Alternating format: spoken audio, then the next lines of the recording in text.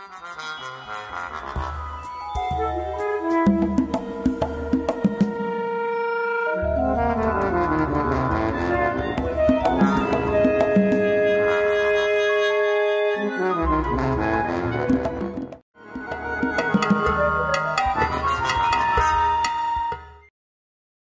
next interview is with Lopata. I will start quoting Andy. Connecting is not enough. Andy is a business networking strategist, writer, speaker and trainer, and much more. Through his various activities, Andy is there for you, for making networking a major tool for developing your business, for supporting you reaching the success you deserve. We are living in a globalized world where huge opportunities are out there just waiting for you. But this is not enough. You have to meet people, know them, in order to make things happen. That's where networking is very important. But networking is not something you can do as a Sunday's activity. There are too many mistakes that can be done and stop you. That's where a business networking strategist like Andy is very helpful. Andy, it's time for me to let you speak, but not before thanking you for your time and inspiring answers. My first question to you will be, what is networking? That's a good first question. Networking, I almost want to start with what networking isn't, if that's all right.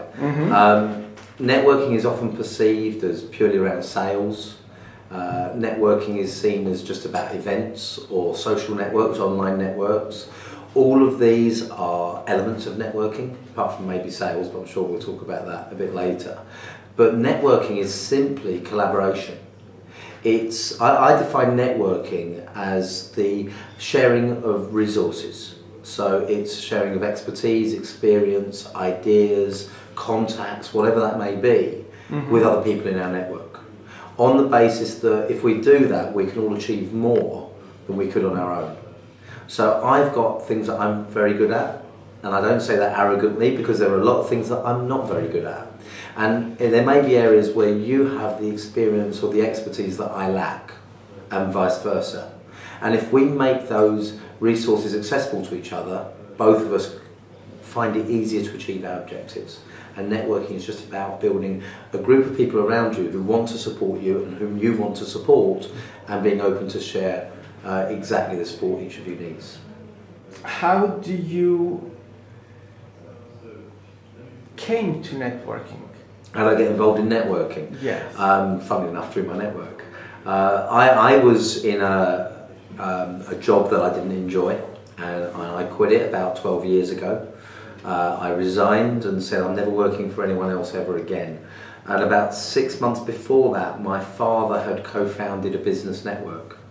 And to tell you the truth, when he started it, it was running business breakfast meetings, so 7 o'clock in the morning. And when he started, he said, "Do you want to come and see what we do?" And I said, "It's at 7 o'clock in the morning, isn't it?" And he said, "Yes." I said, "Good luck." And I wasn't going to get up at that time. And then when I quit my job, I decided to become a freelance writer. And he said to me, "Look, we've just set up this network, why don't you come in and do a bit of cold calling, help us get it off the ground?" And that was really it. You know, I didn't look back. You know, for me it was a part-time thing to earn some cash. And it turned into much more than that, and I became MD of the company.